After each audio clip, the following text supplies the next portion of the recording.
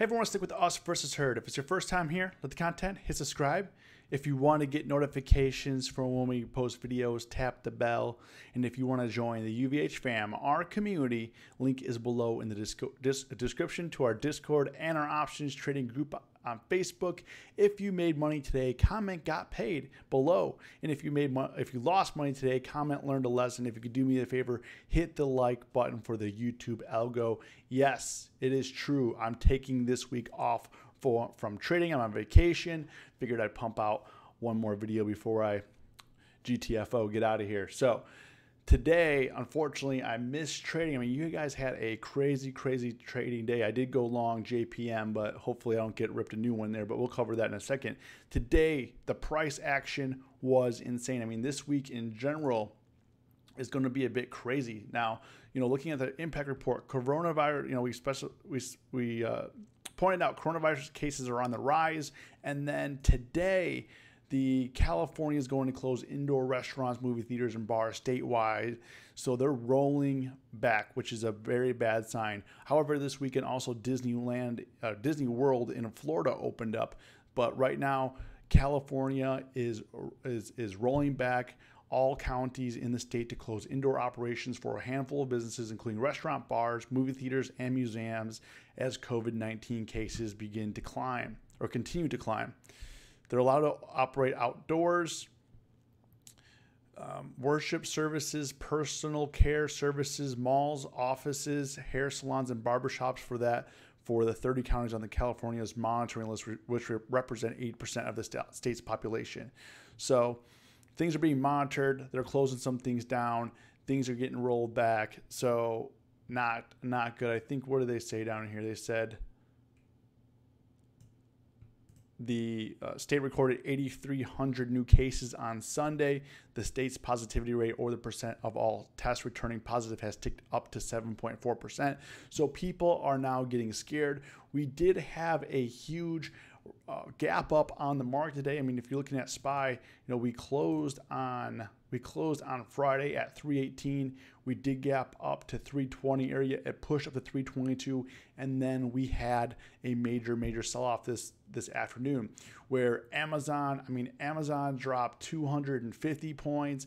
Tesla dropped 300 points, and if you didn't take your profits, if you were being a greedy bull, I mean, you deserve to get slaughtered. That's all I gotta say. I mean, I'm a bullish person in general. I'm with the bulls, but when it comes to price action like this, like if you're looking at Tesla, I mean, in just a few days, Tesla went from 1,400 almost to 1,800. It went to 1,794. In 2 days, it ran 400 points. I mean, what did you think was going to happen? What do you think is going to happen here? Okay, it's just not going to keep going up and up and up. And sure, people are like, is it always going to be this easy? Is it always going to be this easy to make money? No, it is definitely not. No, it's definitely not. And a lot of people got a little bit of taste today, giving up its own gains. At some point today, buy the dip wasn't working, especially stocks like Tesla actually closed red, down 47 points after being up like 15%, right? And it came down. To negative 3%. Just crazy.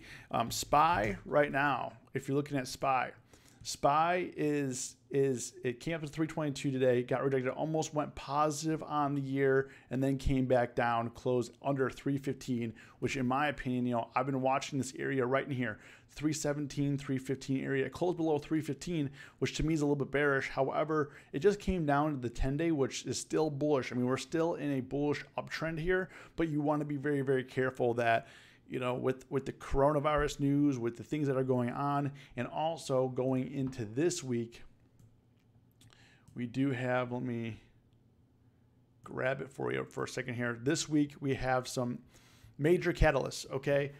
Major banks are reporting earnings. JP Morgan, Wells Fargo, Citi, Delta Airlines, not a bank, but airlines reporting, PNC, Goldman Sachs. We also have United Healthcare, Bank of America, Domino's, and Netflix. I mean, all these guys are reporting earnings this week. Charles Schwab. I mean, this is a very heavy week on the financials. JP Morgan did close green today. They were up 1.5%. Goldman Sachs was up another 1.62%. Bank of America did close up almost 1%. So things are moving. We'll see what happens. This did close above the 50-day. So we will definitely see what happens. I did go a little bit long, but I went long in. I sold some credit put spreads, but I sold them in August. So hopefully things will be okay. I don't know. We'll see. If it stays the same, we'll get some premium. The one thing that I wanted to go a little bit further out, IV wasn't that rich in here, but if we have a tick up a couple bucks, we'll make. I'm not looking for a huge trade here. I'm looking for it just to ride up a little bit, trying to cross over 100. Maybe run to 105 before getting rejected, but right now, I think the banks are kind of stalled out down here. Delta Airlines, kind of what I'm thinking on Delta. The downtrend here still intact, does not look as healthy. So people were buying puts and all that. I didn't know which way it was going to go, so I stayed out. Maybe they're saying, hey, more people are turning to travel.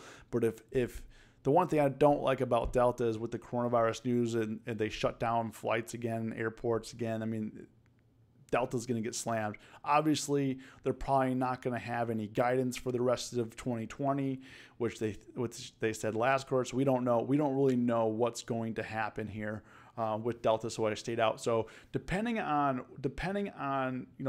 what happens with JP Morgan today, my other play that I'm looking to get into is Goldman Sachs this week. Also Netflix, I might get in here. Morgan Stanley did pretty well on last quarter as well. Let's see what Morgan Stanley's doing real quick here. Morgan Stanley holding pretty well, pretty bullish here. Might break out, so we might sell some premium, might sell some credit put spreads on the 70% for this week's not that high, but we might be able to get away with it selling some credit put spreads on Morgan Stanley. Netflix implied volatility was rather low before this, and now as of today, the sell-off it definitely ticked up a lot higher. If looking here, this chart down here with the blue line on it is implied volatility. So this is ticking up here. Had a pretty heavy volume day today on Netflix, and it saw the most volume it's seen in a while.